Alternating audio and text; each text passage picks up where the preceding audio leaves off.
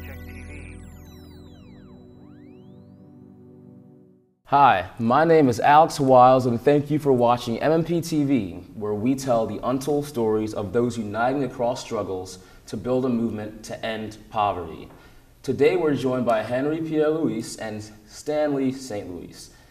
Henry and Stanley are both finishing the 11th grade at South Philly High and are both members of Philadelphia Student Union.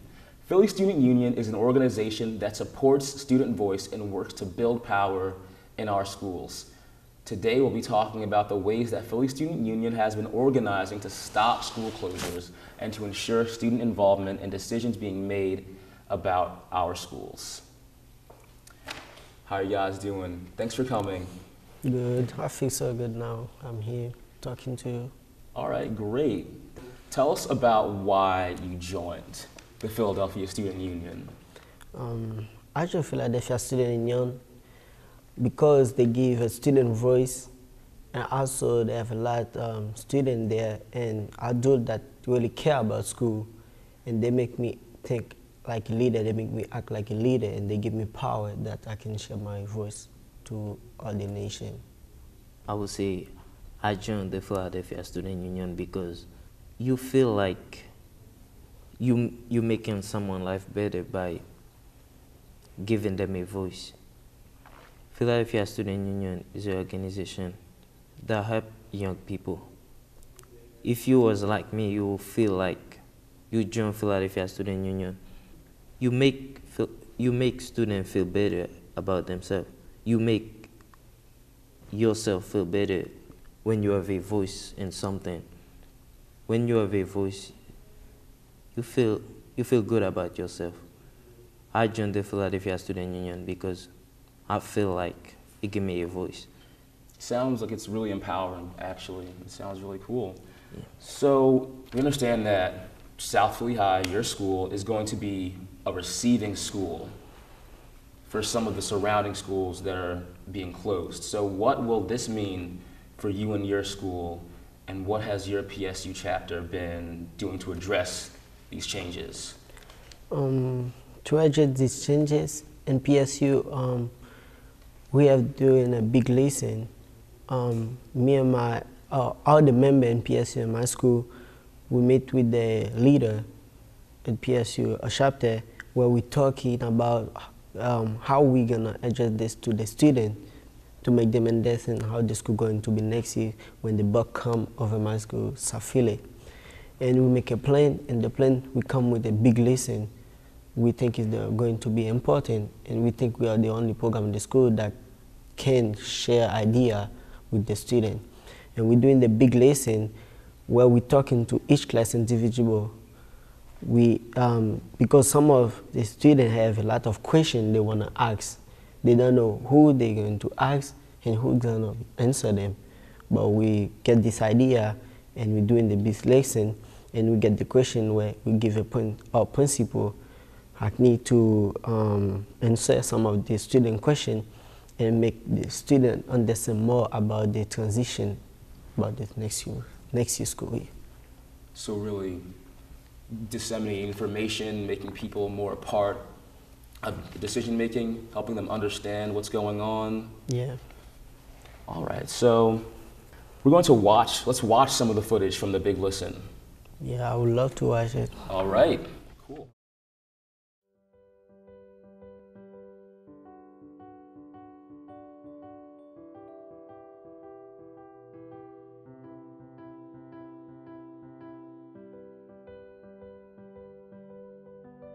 Last year, they announced that they were going to close down a bunch of schools, and one of the schools was Bach. Ever since then, Student Union, we've been thinking of ways that we could ease the transition into Bach coming here and Southern, joining together, and we came up with the big lesson.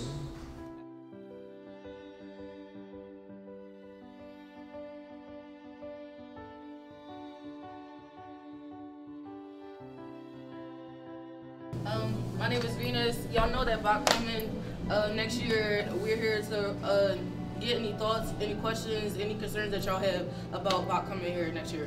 What we're trying to do is get as much information from Principal Hackney, the district, our assistant principals as much as they have.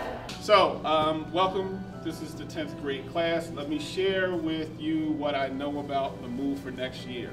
So we know that Bach Technical High School is being closed.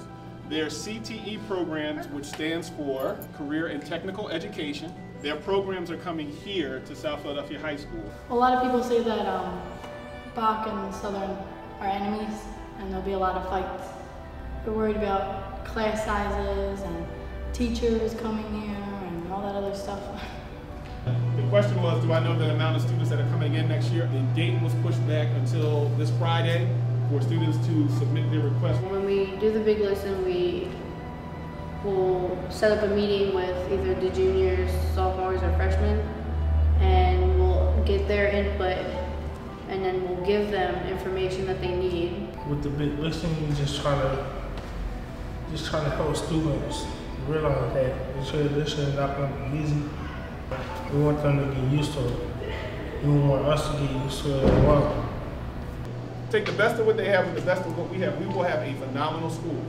And if you are one of the type of person that wants to goof off and not go to class and not do this, you're going to stand out, actually. Well, if everything does go well, I think it would be really different. But I also think it would be good. I think it would be good for people because there'll be new programs, new opportunities, and new people to meet. And that'll help us with like communication skills on how to meet new people and interact with new people.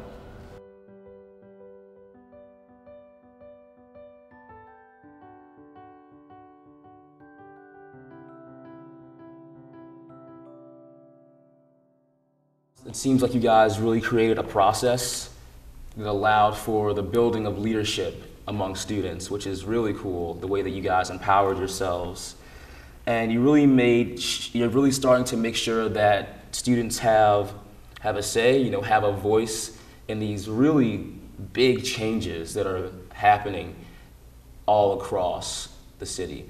And I feel like what you did can act as a great model for other people who are experiencing similar transitions in their schools.